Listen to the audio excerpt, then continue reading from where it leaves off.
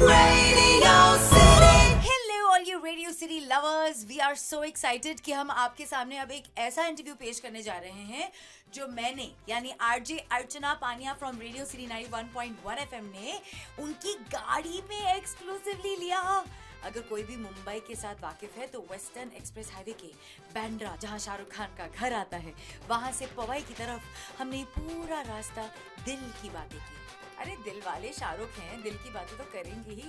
And don't think कि रोहित शेट्टी फिल्मों में सिर्फ और सिर्फ एक्टर्स की एक्टिंग का कमाल होता है। इसमें स्टंटमैन, एक्शन, स्पेशली एरोप्लेन को भी तोड़ लिया है।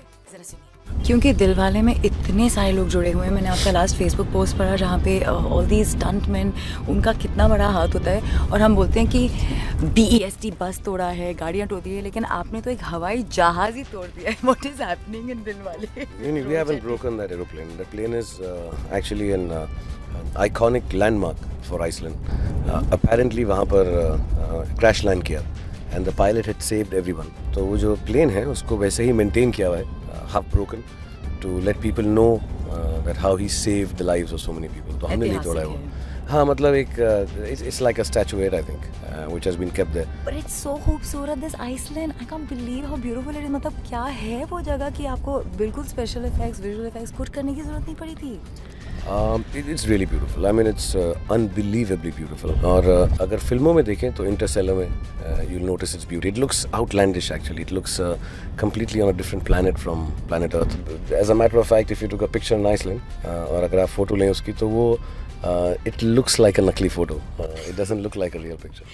लेकिन आपकी और काजोल की केमिस्ट्री It's unbelievable. क्योंकि हम इतने सालों से काम कर रहे हैं, I think that naturalness and the ordinariness of two people who have genuinely, without their effort, become so famous.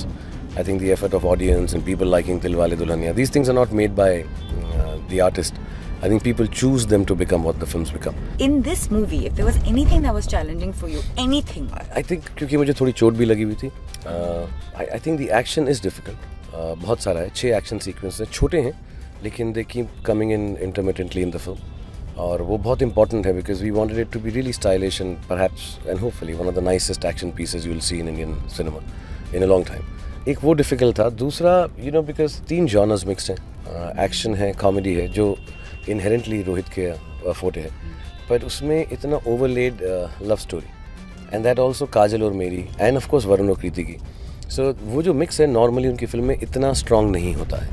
And then to make the film a family film and वो जो लास्ट 40 मिनट्स हैं हमें लगता था challenging हो, but are the most endearing 40 minutes.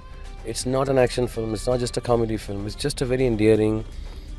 You get a smile on your face with relationships and the 2 brothers and even the bad guys and the good guys, and you feel like it's a very familial film. It's a film about relationships, if not just family. तो वो बहुत I think Rohit के लिए भी challenging था. मैं normally Rohit की फिल्मों में लोग आखिर में ऐसा मुंह पे मुक्के मारते हैं या हंसाते हैं.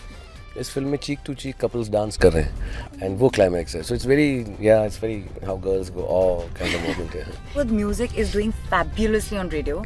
लेकिन मैं आपको अगर आपका पर्सनल फेवरेट पूछूं वो कौन सा होगा जब आप देखते हो, एंजॉय करते हो as a full like a full package, कौन सा आपको अच्छा लगता है? मतलब वीडियो वाइज आल्सो. हाँ. I think video wise bye long shot गेरुआ is the nicest song, but जन्म जन्म बहुत अच्छा है क्योंकि थोड़ा सिंपलिस्टिक है एंड उसकी जो स्टोरी में जब आता है वो तो it's a more angry romance, starts of in the rain, लेकिन गाना बहुत अच्छा है. I really like that song. और विजुअली अगेन जैसे बैकग्राउंड सॉन्ग होते हैं तो एक और गाना है सैड सॉन्ग जो होते हैं, मोन्टाज सॉन्ग, तो विजुअली मुझे मालूम नहीं इनसे बेहतर है कि नहीं है.